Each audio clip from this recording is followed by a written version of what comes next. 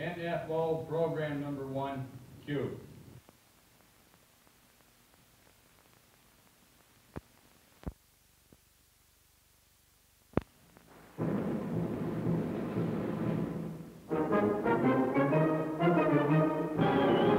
Welcome to another program of the U.S. Farm Report, brought to you by members of the National Farmers Organization in this area, in the interest of agricultural, private enterprise business, and the welfare of our nation.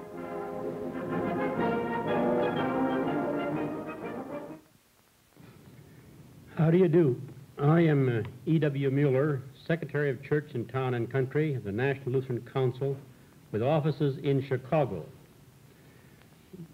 To my left is Louis Almain, Christian Division of Philosophy and Religion, Augustana College, Rock Island, Illinois. And to his left is John Dickens, pastor of Wallen Methodist Church, north of Fort Wayne. And on my far left is Edward W. O'Rourke, Executive Director of the National Catholic Rural Life Conference, with address at 3801 Grand Avenue, Des Moines, Iowa. We're all interested in the things that are happening in town and country. We have definite concerns and different views, which we would like to discuss with you this afternoon or today. As we move around in the country, we discover that there is much uncertainty among people who make up the rural sector. And by the rural sector, we mean not just farm people, we mean the people living in our small towns and our open country areas, and perhaps the agricultural business centers up to about 10,000. And that people hold many different views. They have conflicting views as to the future of rural society. What are some of the things that you are doing, Father O'Rourke, or as you see the problem from where you operate and where you work?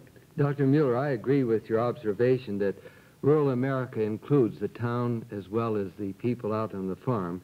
But I would like to begin my observations by pointing to the fact that we have in America a very special kind of agriculture.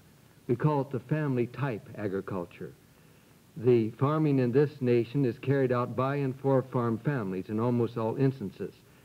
Now, this has proved the most efficient way of producing food and fiber the world has ever known, and there are also many social and religious advantages enjoyed by the family, where the family works together on a family enterprise, which is of an agricultural sort. So many of us in religious organizations and many people out on the farm and in farm organizations are exceedingly anxious to preserve this kind of agriculture.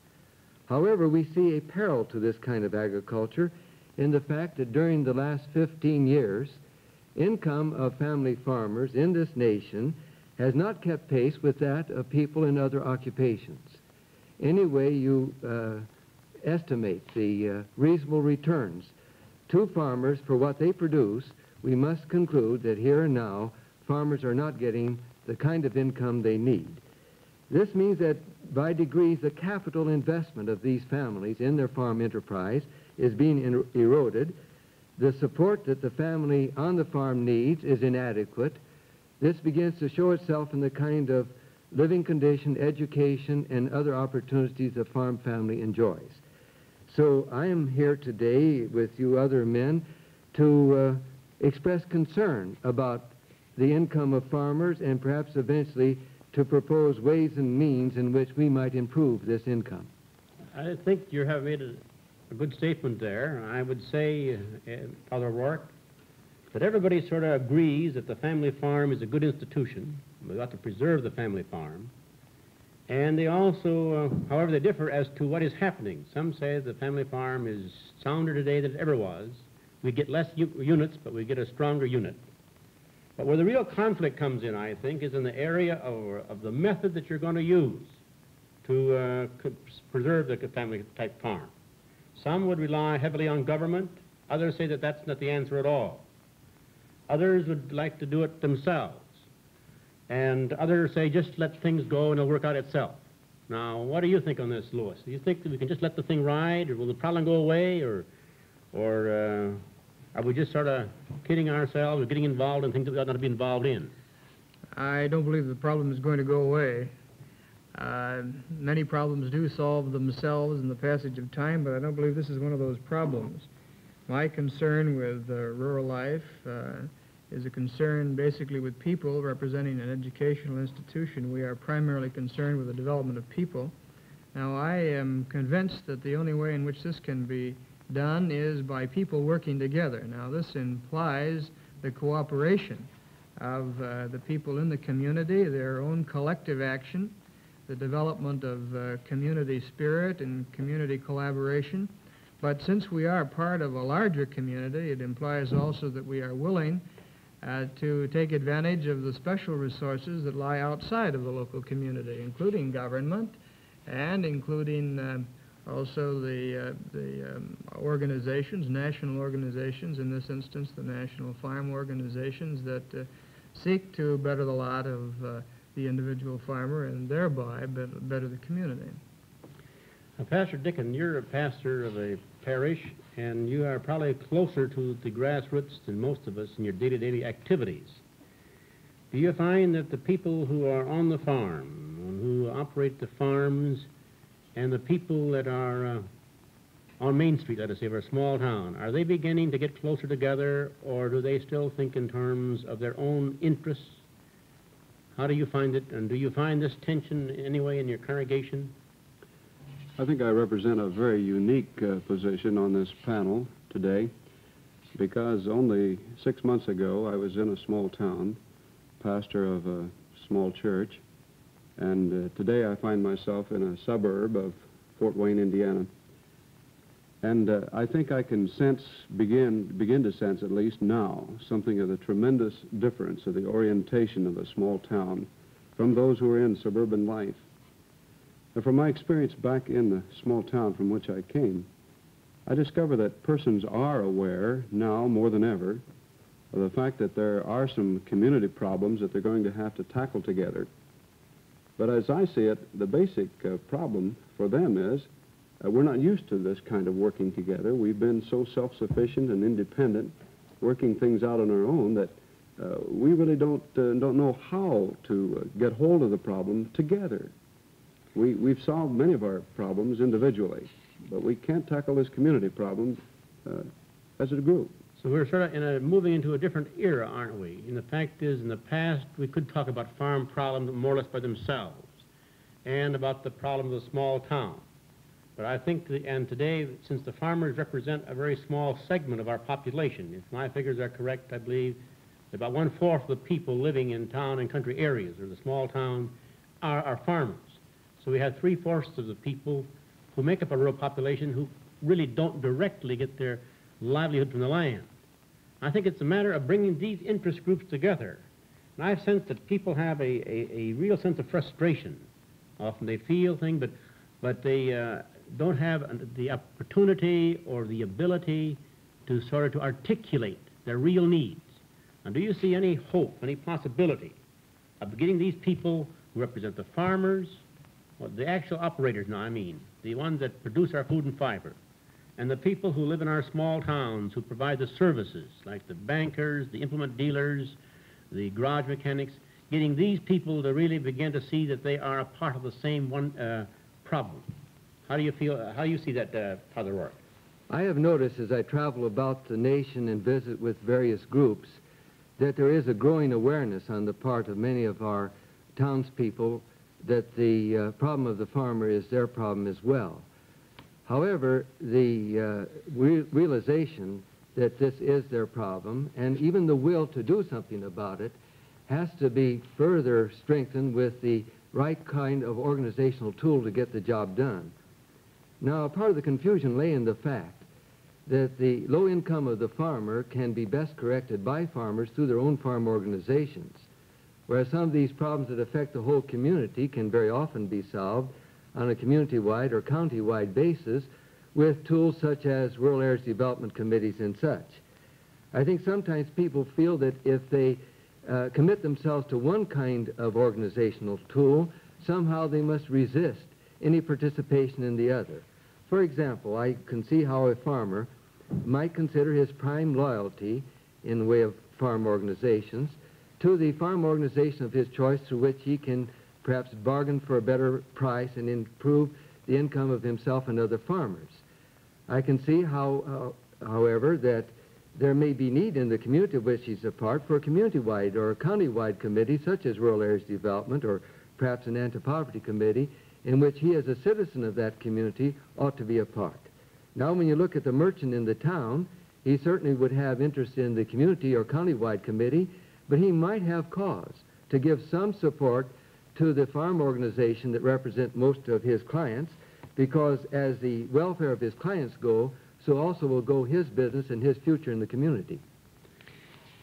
I'd also suggest an example of community in which the concern for community-wide endeavor actually started in one congregation, which held a year-long emphasis on Sunday mornings in its Bible class on this community under God, in which it studied the history and so on, geologic background of the community, finally got up to the welfare services, the land planning needs, and so on.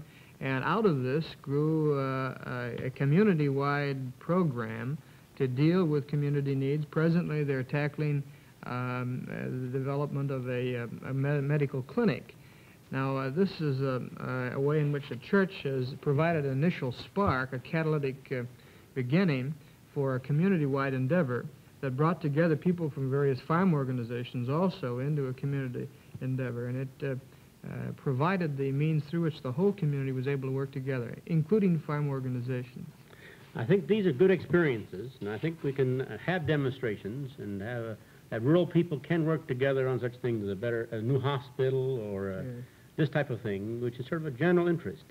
But I constantly hear this comment made by a lot of people that you just can't organize farmers from the standpoint of getting them to work together when it involves their own economic well-being. For instance, they will belong to their organizations, and they will support their organizations. They will have their own insurance companies and this type of thing. But I think there's some real question in the minds of people whether or not they will really stick with one another when it comes to their own individual income. So that what I'm trying to get at is here they have a certain group loyalty, and they create a certain structure, like Father Rourke mentioned, that they need a structure to work through. They need a structure to work through in order to deal with marketing. But now when it comes to being loyal to the group that represents a certain structure, or being loyal to their own interest, at this point I think the farmer is his own problem. Have you observed any of this, or do you think that the farmer has the capacity, or that farmers as such have the capacity to really get together and form an organization that they will stick with when the going gets tough? I think the problem is that so many of our people in our rural communities have never really had a chance to sit down in an intermixed group. That is, so often they meet with other farmers, or they meet with those who belong to the same grange or some other group, and they don't mix themselves in very frequently with persons who represent other viewpoints. So as a result, we really don't have communication. And I think communication is going to be the key here. Until they really know that this other fellow has needs too, then maybe we'll never get the problem tackled. May I suggest, too, that the pastor in the parish has a very important role to play here, in my estimation. This problem that you described, Dr. Mueller, is, in the last analysis, a question of social responsibility and loyalty, which is a religious and moral responsibility, if I understand it rightly. So if the religious life and the church activity and the motivation that's drawn from religion is pertinent and strong and really related to daily life, we will be injecting into these farm organizations and community organizations a kind of people that will be prepared to do their part. However, when we turn again to the farm organizations, we must note that even the most loyal and dedicated individual in the world, if they find that repeatedly their efforts to promote the common good fail to accomplish the goal that they intended, and that they as individuals end up handicapped rather severely, economically and otherwise, then they just simply have to judge that as of now, they have not yet the kind of organizational tool that will make their goodwill and their generosity and their loyalty and their social consciousness bear fruit. The two have to come together. there has to be simultaneously in rural America a vital sort of pertinent religious life that will motivate them, and there has to be a kind of effective, broad, down-to-earth organizational tool that will enable them to accomplish their goals. I think some of the groups, and perhaps the church itself, is encouraging an attitude, see, which hurts the problem or hurts the concern. I mean, the attitude of being a strong individual person, standing up, handling your own problems, that you don't need any outside help, see. And this type of thing contributes to people not wanting really to work together. And I think this can be traced back to some of our history, and I would say some of our churches, maybe the Protestant churches, have contributed to this. What I'm trying to say is this, that some of our values, basic values, were laid down in the days of the Puritans in New England. This was standing on your own feet, rugged individualism, and a strong individual responsibility. Then these values were carried westward, and they became the sort of the basis on which many of our small communities were laid out, and that began to influence the thinking of people in these small communities. And I think the school teacher from New England and the editor from New England or Pennsylvania contributed to this. And about the time that the Middle West was settled, you see, people came from Western Europe, and at that time, the pietism, which emphasizes individual salvation, individual concern, and the hymns that were written during that time always used a personal pronoun. I know that my Redeemer lives. My faith looks up to thee. You see, this type of thing, and which is good. I'm not against this, see, but we didn't particularly equally emphasize social responsibility. Now, what we're really having, we're having people who have the capacity to accomplish things as individuals. But this particular period in history, we need individuals who have the capacity, see, to work with other individuals of different views and different opinions. And at this point, you see, we don't get this. And this is why when you have one organization pushing a certain program, you can get such a terrible clash of personalities. Now, how can we get over this? Or Well, I think that there has been a change in theology, both Catholic and Protestant theology on this, mainly during the age of the 30s, when there was a realization that responsibility meant community-mindedness, not simply individual initiative. And I think this change has occurred in ethics. It hasn't necessarily occurred in the folk culture. And I think one of the things that the church needs to do is to indicate that responsibility can mean different things in different eras. Today it means community-mindedness and responsibility in that sense. It occurs to me also that the pastor in a rural community can find himself in a rather delicate position in this. He may find in some instances that members of his parish are very avidly supporters of one farm organization and others very avidly opposing that farm organization or perhaps supporting another. Now, the first tendency, I suppose, is to say, well, I'll keep out of this and I'll say nothing, which leads very often to a failure on the part of the pastor to do his part to help the people relate their religion to the real big issues of their daily affairs.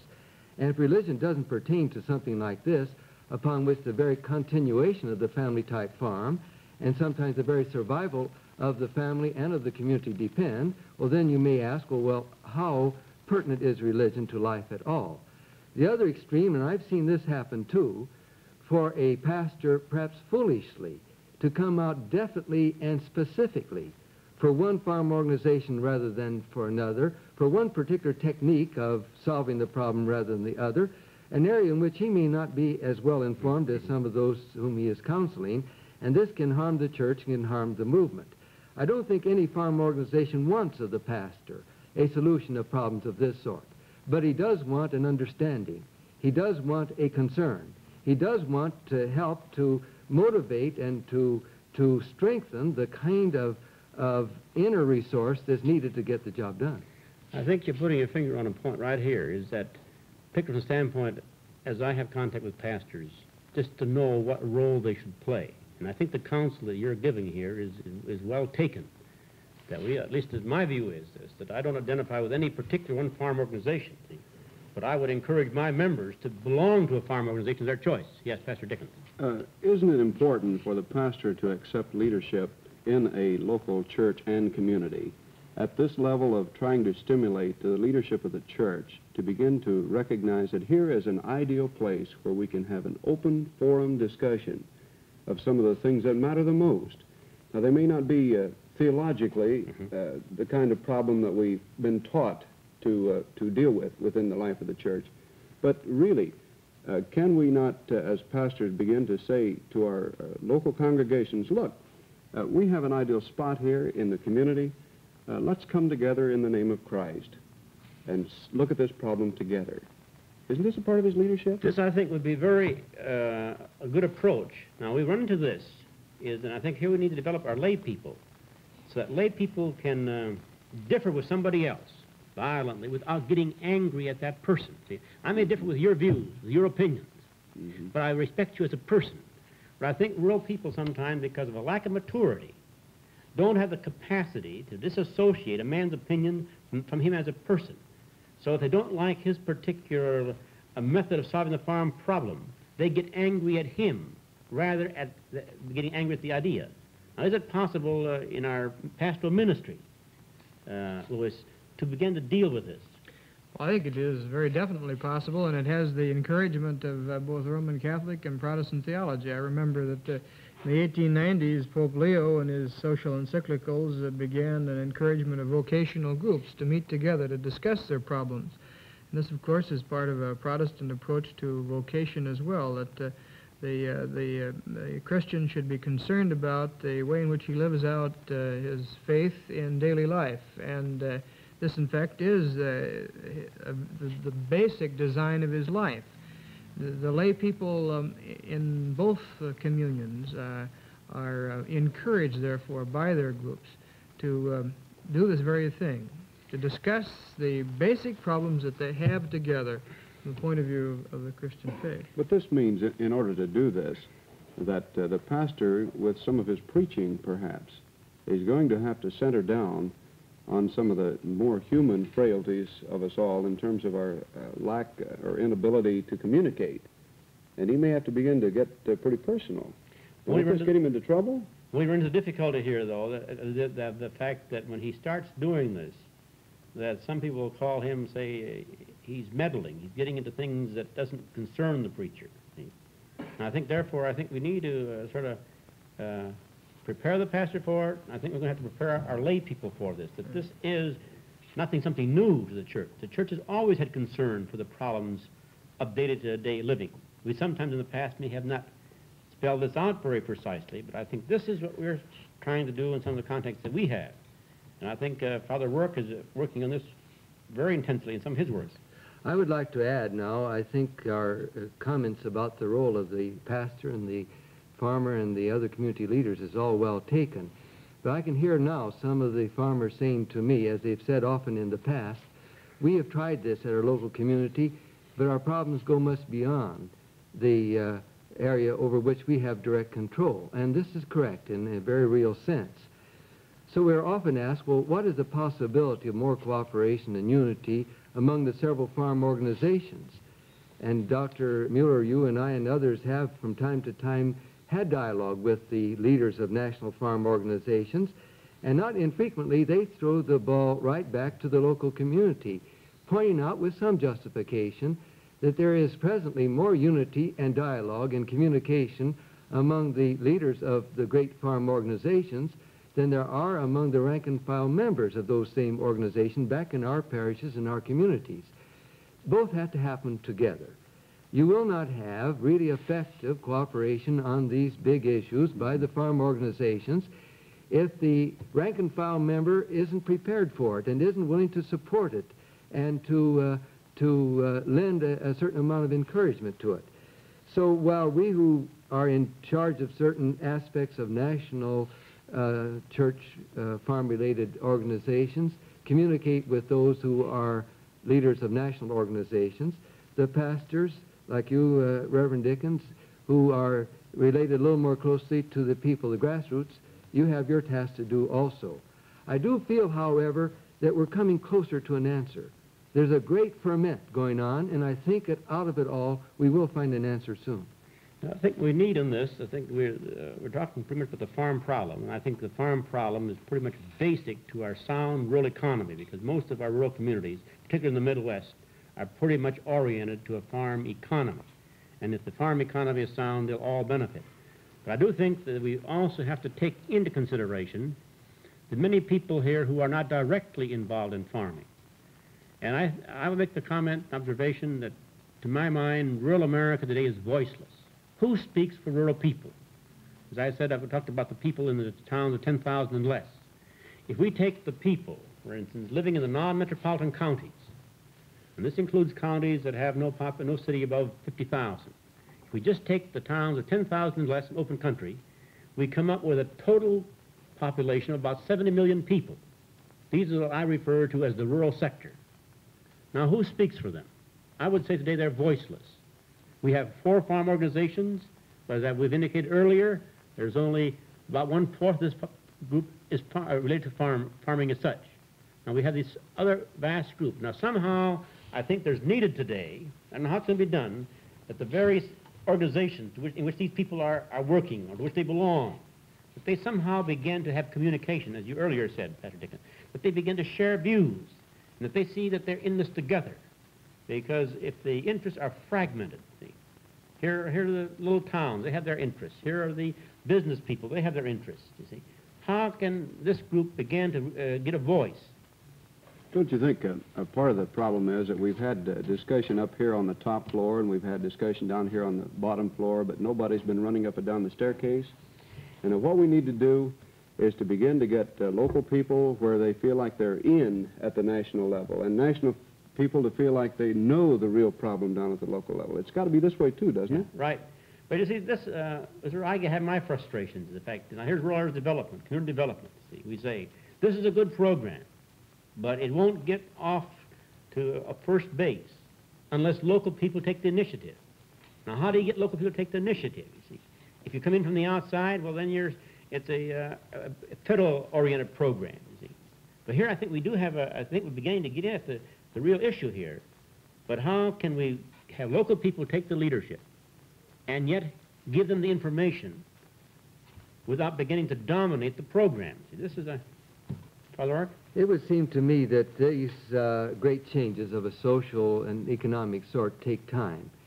The Rural Areas Development Program is about 4 years old, and in that time, 2,200 counties have formed these broadly based community action committees. This is good.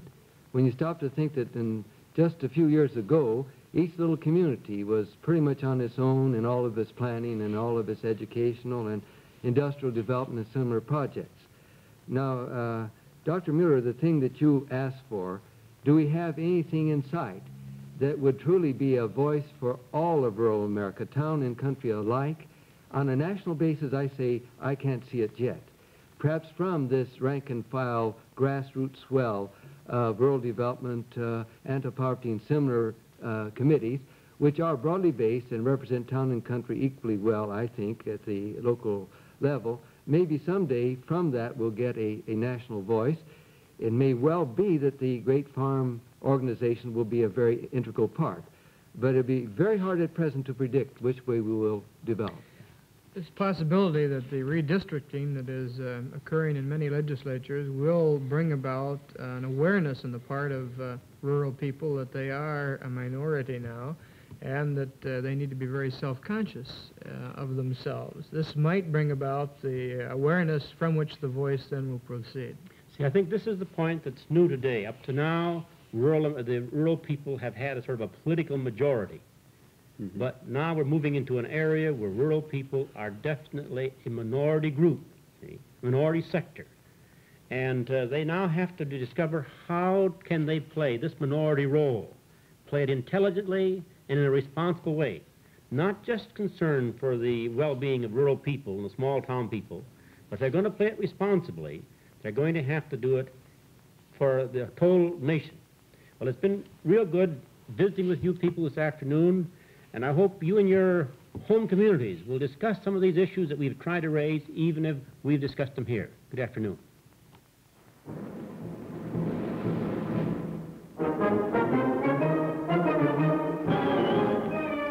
This This program is brought to you by members of the National Farmers Organization in this listening area, in the interest of agriculture, private enterprise business, and the welfare of our nation.